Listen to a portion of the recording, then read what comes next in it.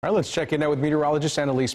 She's got a look at the forecast. All right, Ken and Gilma, yeah, we're talking about the heat staying around North Texas. Lots of sunshine, humidity, of course, on the high side. And as we take a look on our radar, we've been trying to wait on some rainfall, and our rain chances have just stayed really slim to none. You can see some very isolated little storms that were across our extreme southeast. That was earlier on today, closer to midday, early afternoon. Those have since dried out. And as we go on through the rest of your afternoon, expecting those to stay well off to the south. So we'll stay dry, looking overnight, mostly clear, but into the day on Tuesday, more sunshine, a little bit more cloud cover as still more humidity builds back in.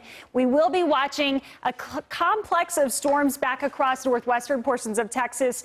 Models are trying to bring that in across the Metroplex. I think they're a little bit aggressive, but a 20% chance of rain at best later on tomorrow night into early on Wednesday. Taking you to the tropics again. Jose, the latest, barely hanging on to Category 1 status as it does move north 10 miles per hour, 250 miles east of Cape Hatteras. And as we show you again, it will stay in the Atlantic. A little bit of rain across the northeast. Of course, some really gusty winds. Riptide, dangerous riptide, a big concern for those folks anywhere from New York stretching up to Boston. That will be what they're watching by the middle of the week and into Thursday. All eyes are on Hurricane Maria, though, certainly the strongest. A strong hurricane at Category 4 now, 130 mile per hour winds. Max sustained moving off to the northwest. And as you can see, it will push across Puerto Rico Wednesday, just north of the Dominican Republic on Thursday. What does it do after that? And what impact could it have for the U.S.?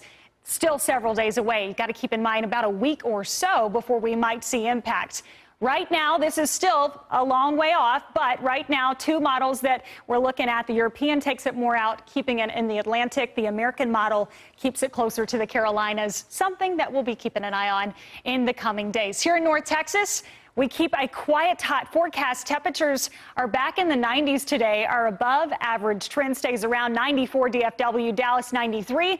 And our humidity is going to stay high, dew points in the 60s. So it does feel like mid to upper 90s the coming days. A hot one again as we look ahead tomorrow. 77 degrees for tonight. Tomorrow's forecast 97. So a slight bit hotter than what you saw today. And tomorrow night, we'll mention that 20% chance of an isolated shower or storm. Again, rain chances low through the week. Fall officially starts on Friday, guys, 92 degrees.